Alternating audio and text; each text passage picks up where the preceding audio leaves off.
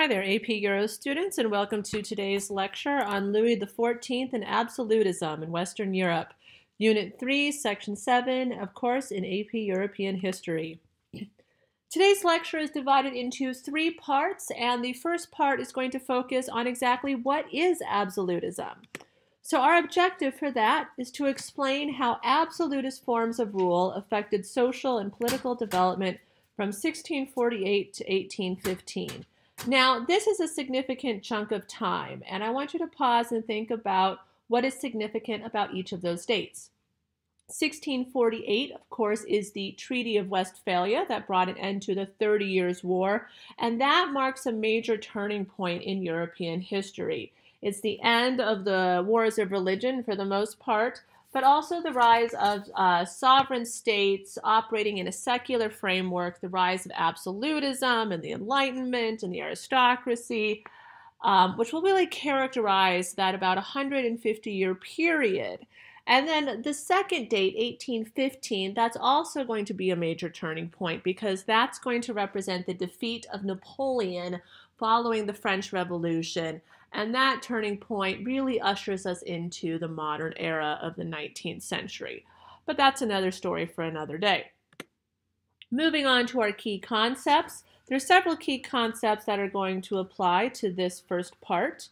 Our first key concept is going to tell us about how different models of political sovereignty affected the relationship among states and between states and individuals.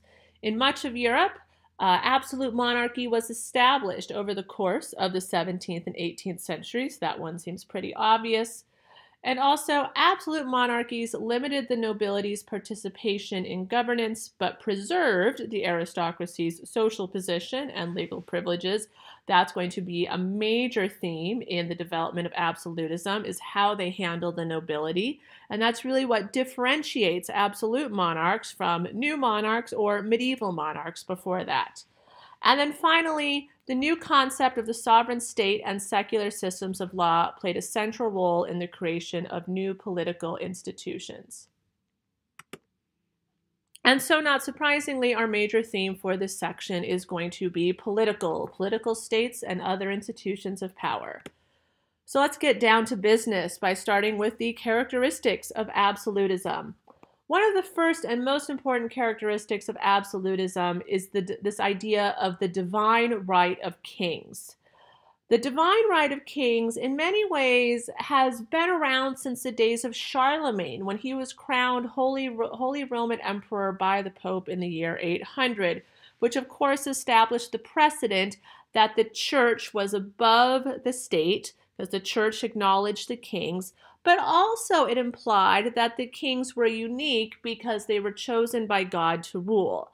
And that theory really becomes prominent and important in the days of absolutism. So ultimately, divine right of kings is this idea that a ruler's authority stemmed from God alone, and that the king was the absolute authority. So if he's chosen by God to rule, then no one can doubt him. No one can challenge him. No other institution can challenge or put checks on his power. Not the parliament, not the courts, not the universities, maybe not even the church, in fact. But also, with great power comes great responsibility. The king was charged with the responsibility of looking after his people. He was still subject to laws and traditions. So the king could not be this tyrannical, murderous heathen of a person, right? He still had to be a responsible ruler and fill the duties of kingship. Now, the clerical scholar who really is behind the popularity of this idea of divine right of kings is a guy named Jacques Bossuet, who was from France, and he really championed the idea of divine right, especially in France, but there, as we know, there are some copycats with this idea of divine right in England. So another key characteristic of absolutism is this concept that the sovereignty of a country is embodied in the person of the ruler. So that means the leadership of the country, the power, even to some extent the identity of a country is embodied in the person of the ruler. This was famously encapsulated by Louis XIV's motto, L'État c'est moi, which means I am the state.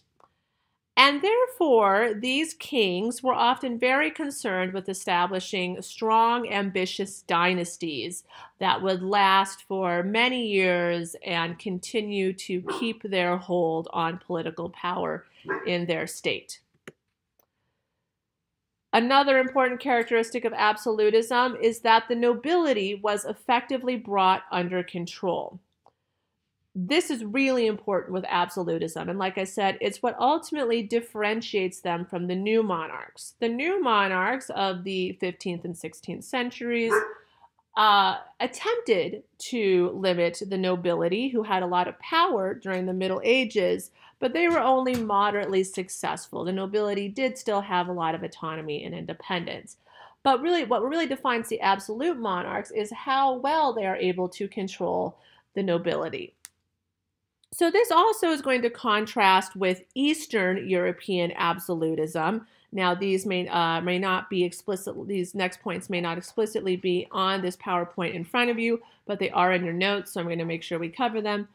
Like I said, this will contrast with Eastern European absolutism, which we'll cover in another subject, because in Eastern Europe, the nobility remained very powerful.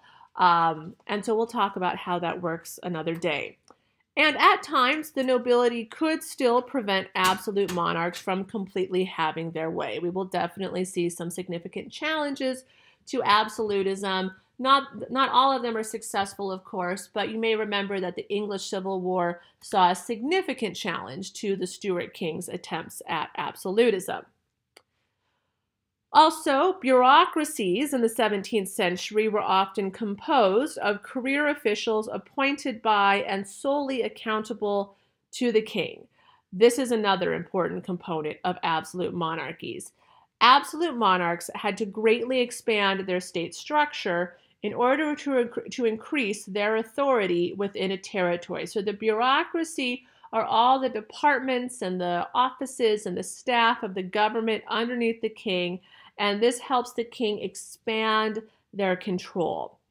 And the people who made up the bureaucracy were often rising members of the bourgeoisie or the new nobility.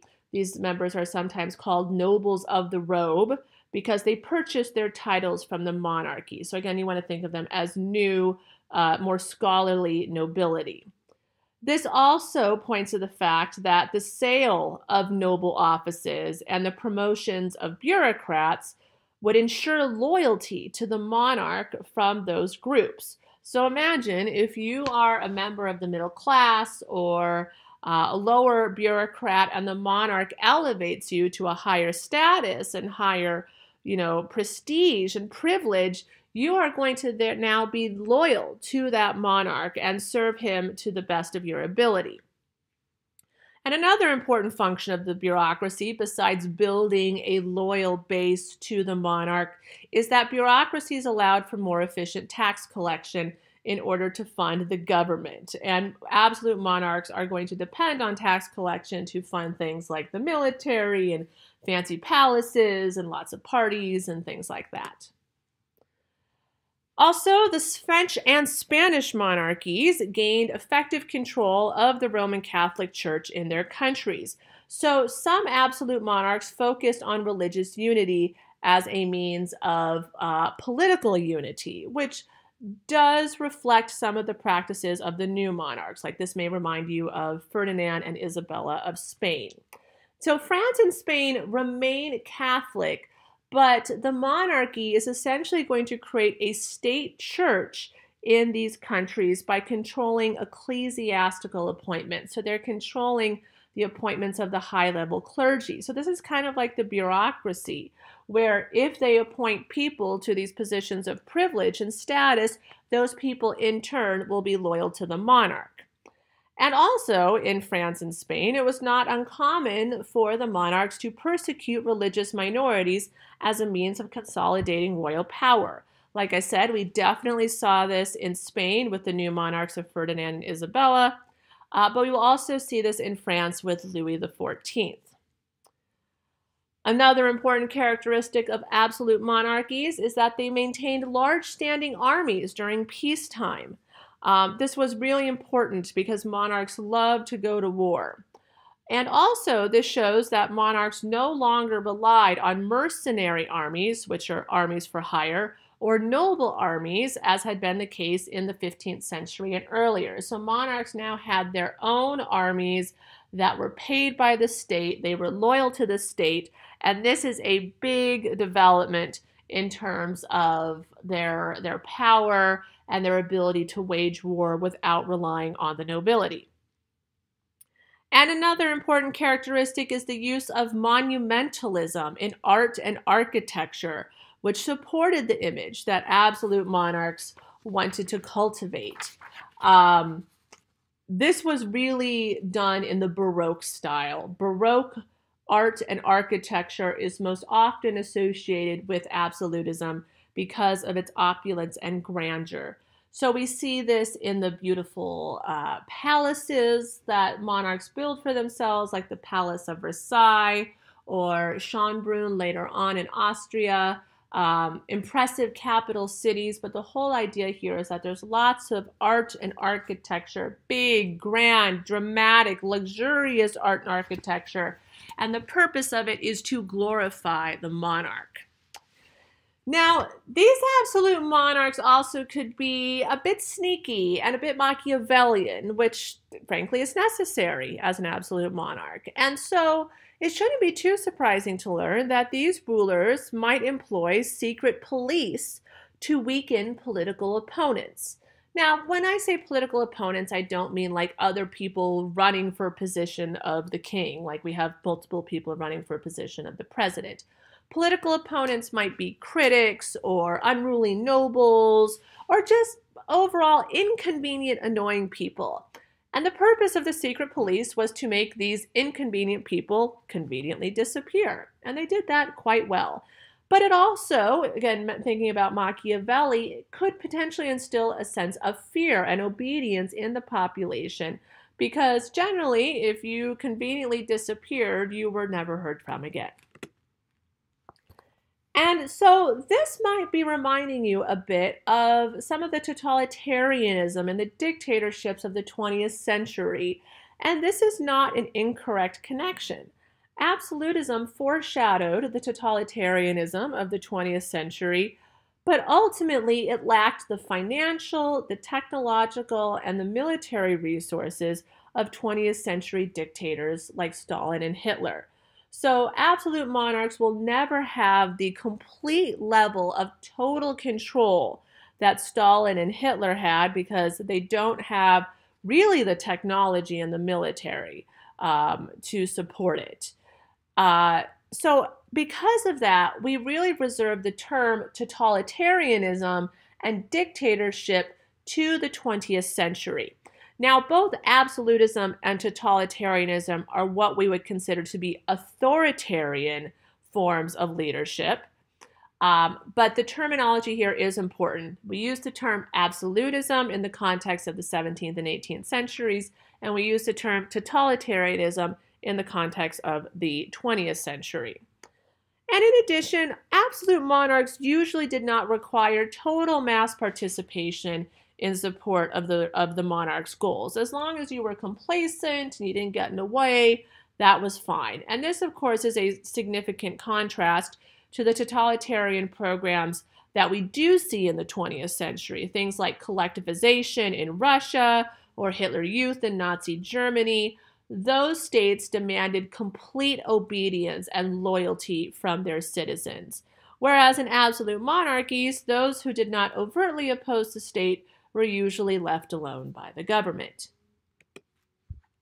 Now, some other important foundations of absolutism can be found in some philosophy, some political philosophy that justifies the ideas of absolutism. So we're going to talk about three political philosophers and how they contributed and how they would contribute to the philosophy of absolutism. And we'll start with Jean Bodin.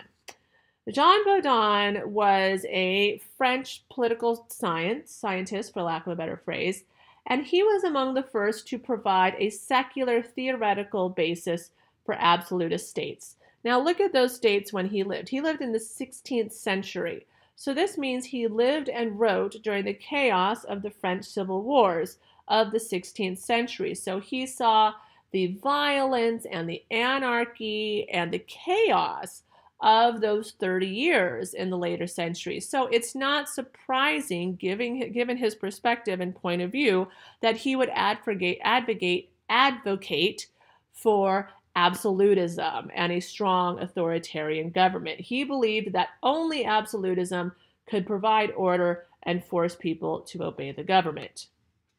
But more importantly than Jean Baudin is actually an Englishman named Thomas Hobbes. Thomas Hobbes is the political philosopher we most often associate with authoritarian political practice. So Hobbes' famous work here is called the Leviathan. You definitely want to know that. Thomas Hobbes wrote the Leviathan. Thomas Hobbes wrote the Leviathan. Make sure you get that down. Now, Thomas Hobbes supports authoritarianism, but has a slightly different take on it. He articulated a really pessimistic view of human beings in a state of nature. So he argued that if human beings lived in a state of nature, like there was no government or infrastructure or any other sort of human-created structure or society, that we would just be barbarians. He said that in a state of nature, human life would be solitary, poor, nasty, brutish, and short. He believed that ultimately it would be anarchy, it would be chaos, and this is because the central drive in every person is power. And so a leader must be aware of this, that human beings are violent, that they are driven by this desire for power. And I'm wondering, does this remind you of any other political philosopher that we have discussed, maybe stemming from, I don't know, the Renaissance and Florence, Italy?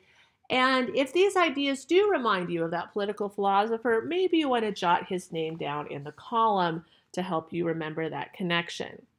But anyways, Thomas Hobbes stated that political sovereignty, which means like leadership and power, is derived from the people who transfer it to the monarchy by implicit contract. So this is one of many interpretations of this concept known as the social contract, which is essentially this implied relationship between the government and the people.